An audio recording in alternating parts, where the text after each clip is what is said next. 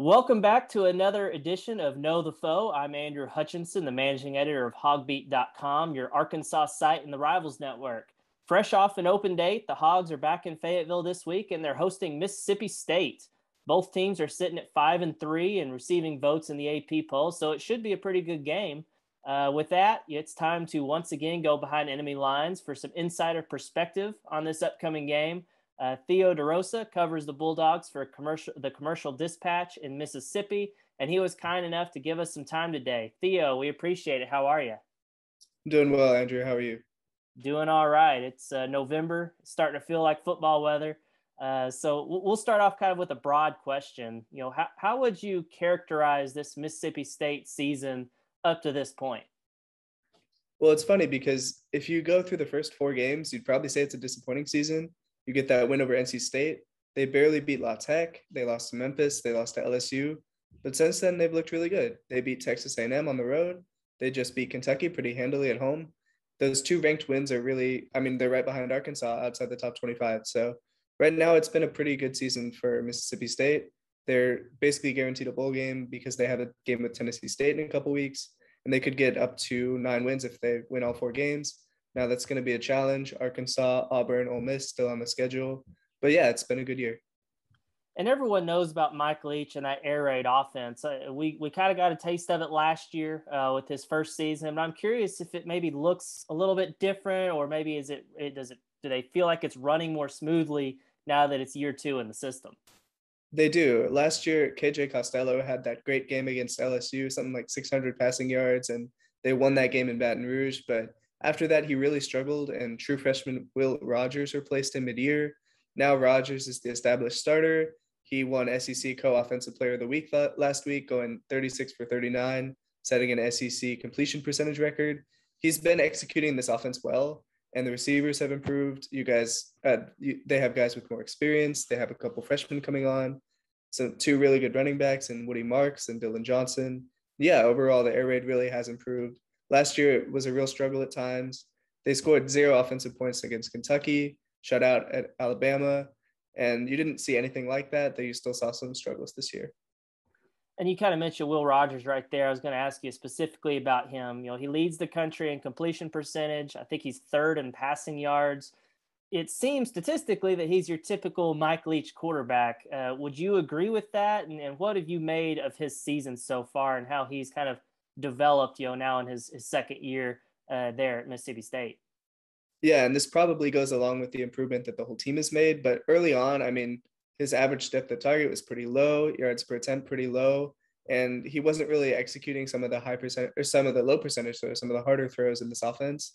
But in games like A&M and Kentucky, he has done that, and I think that's what helped them beat those teams, being able to go deep down the field like he hadn't done in the first few weeks. And he's really improved. Definitely, obviously, even before that was good at completing the short throws that they like so much in this offense. But the fact that he can at least try a vertical game, I think that's opened up things a lot. And you kind of mentioned a couple of these guys earlier, but who are some of the top playmakers outside of Rogers that Arkansas should be aware of, and what are their kind of strengths? What do they bring to the offense? So Mekhi Polk is the team's top receiver. He's a transfer from California, and he's been, their best receiver this year. I think, is top 10 in the nation in catches. He runs good routes. He catches the ball, and he's just a reliable guy on the outside. Jaden Wally is an explosive inside receiver in his sophomore season. He set the school freshman record for receiving yards last year. Hasn't really topped that, but he's definitely capable of making plays. Had, I think, 95 yards against Kentucky. And I mentioned Marks and Johnson. Marks is probably the number one, but it's really more of a 1A and 1B at running back. What both of them can do really well is they can catch really well.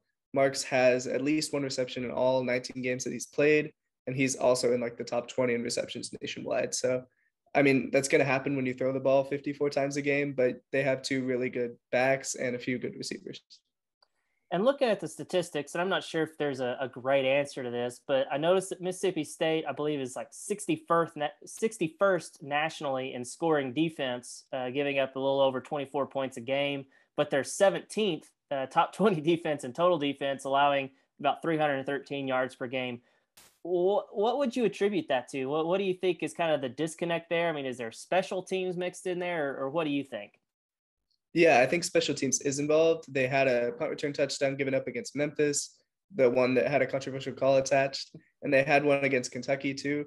So that did account for a lot of that disconnect. I'd noticed that too with the disconnect between total yards, total defense, and scoring defense. A lot of it is, I mean, they've been really good at the run game. They give up some big plays sometimes. So it's not like these long drives every time.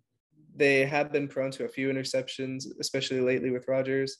I don't know if that's just a byproduct of him trying harder throws now, but he has thrown more, setting up teams with short fields. May not get many yards, but they will get some points out of it. It is interesting to see that gap. And I think sometimes, yeah, the total yards don't tell the story, but they probably tell a better story than the scoring stats right now.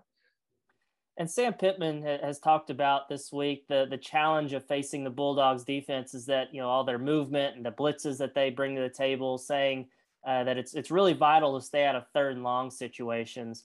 Would you agree with that assessment? And what's kind of your scouting report on that side of the ball? Yeah, I would agree because Mississippi State is one of the best teams against third down because they don't face it very much either because their defense is, they face it a lot because their defense is so good on first and second down. But yeah, their D-line lost defensive end Jordan Davis before the season started, but the guys that have stepped up have kind of replaced his production. Tyrus Wheat, who Pittman mentioned, is a really athletic, dynamic player. He can go up front, he can play back, and Jet Johnson, Nathaniel Watson on the linebackers. You got Cameron Young and Jaden Crumedy on the line. It is a good defense. The secondary has cornerbacks Martin Emerson, he missed basically all of last week's game because of targeting. He was called for like 5 plays into the game, and they didn't really miss a beat. I mean, you have Emmanuel Forbes on the other side.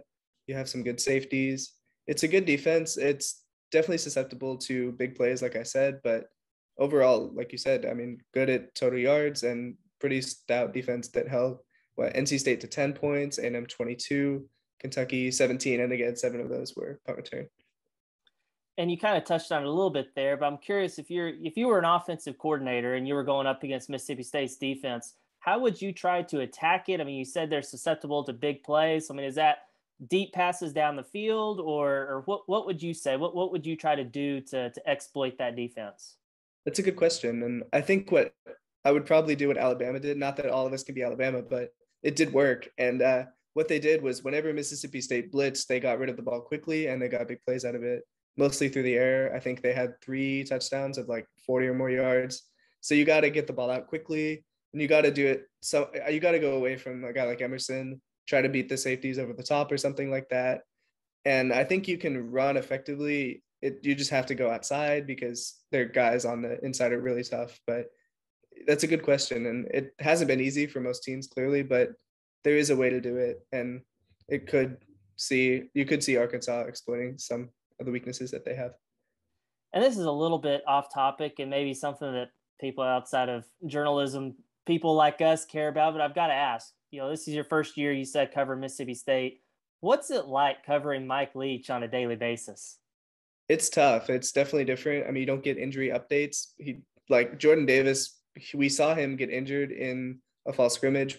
We've never been told exactly what happened, except other reports have come out that he tore his ACL, which I'm inclined to believe given social media posts, but we cannot confirm that.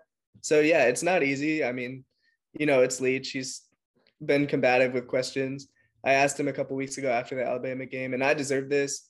I asked him how important it was that they settled for a field goal when they could have got a touchdown. And Leach said, "I'm not a math guy, but about 4 points." And I was like, yeah, okay, that's track. But yeah, it's not always easy, but it can be entertaining. Like when my friend brought candy corn to the press conference and Leach talked about it for 5 minutes. So it's a roller coaster for sure. And finally, I'll wrap it up with this. You know, Arkansas, I think, opened as I want to say, a 5-point favorite, depending on where you looked at. You don't necessarily have to give a score prediction here if you don't want to, but how do you kind of see this game playing out, and what do you think are the keys to the game for either side? I think the key for Arkansas is to get some big plays against the defense. I mean, I can't mention that enough. That's how teams have beaten Mississippi State. That's how LSU did it. That's how Alabama did it. And if you can force Rodgers into some turnovers, get some turnover luck just anywhere you can find it, win on special teams, I think that's how Arkansas wins this game. Mississippi State, I mean, if you can go 36 for 39 passing and run the ball for almost 100 yards like they did last week, probably going to have some success. As far as a score prediction, these two teams are remarkably even to me, and I think Arkansas being at home, I'll give them an edge of a few points. You said it might be a high-scoring game. Mississippi State hasn't played that many of them, so I'd probably go something like 30-27 Arkansas. Well, that's all I have for you today, Theo. Thanks again for giving us some insight on the Bulldogs. And as a reminder to everyone listening, kickoff is scheduled for 3 p.m. The game will be televised on the SEC network. I know everyone's excited here at Arkansas to not have another 11 a.m. game. And then also, if you're watching this on YouTube, be sure to hit that subscribe button so that way you can always see these Know the Foe interviews, as well as press conferences, practice clips, recruiting videos, and much, much more.